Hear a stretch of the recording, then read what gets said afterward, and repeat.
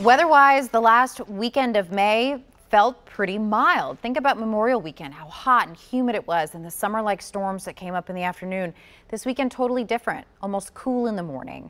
Bone dry for the last few days. It felt like we weren't going to find a dry day at this time last week. Well, all of that changes. We have flipped the calendar to June, summertime heat, that humidity, that's what's on deck for us.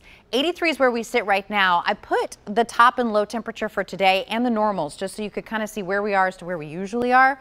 So today we hit 84, the normal 82, but look at the lows. We woke up at 53. Normally 62. We've had these cool mornings because of the dry air that's been in place, the comfortable air that's been in place. Dry air heats and cools up more efficiently than moist air. That's a key change this week. That's what's going to help send the mercury rising northward. Will be about 5 to 10 degrees above normal. Tuesday, Wednesday, a little bit of a dip as we head into Thursday, Friday, but that's just because rain chances come back in and some rain cooled air will stunt the mercury a little bit. So for perspective's sake, we'll be around 90 for most of this week. Normal 82. We are headed into a hot pattern and a humid pattern. So expect that heat to build each day. The moisture is also going to build each day. With it comes a return for at least some afternoon rain chances, especially on Thursday and Friday. We'll have a little bit of energy to work with. No big boom-in storm systems are expected. No big washouts are expected. But with that, that means no relief from the heat either. So you want to expect it to become more oppressive as we head towards the weekend. I was writing about this on social media earlier. One of the best things you can do when we transition to those summer-like patterns is be proactive, especially for kiddos. You want to hydrate before you go out. You want to plan on some shady breaks or some cool air breaks. Quiet skies right now. Whole lot of nothing going on across Tennessee and Kentucky. That will also change as we head towards the middle and end of the week.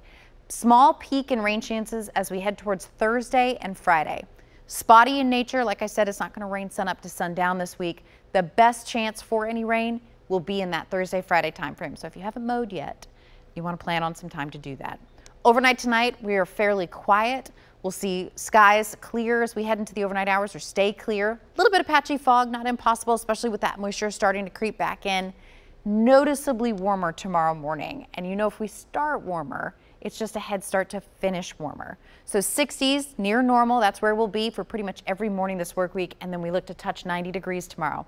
That would make it the second 90-degree day so far this year, but it is not the only one in the 7-day forecast. We look to do 90 again. That little 10% chance for rain on Wednesday, that would mainly be near the Alabama border.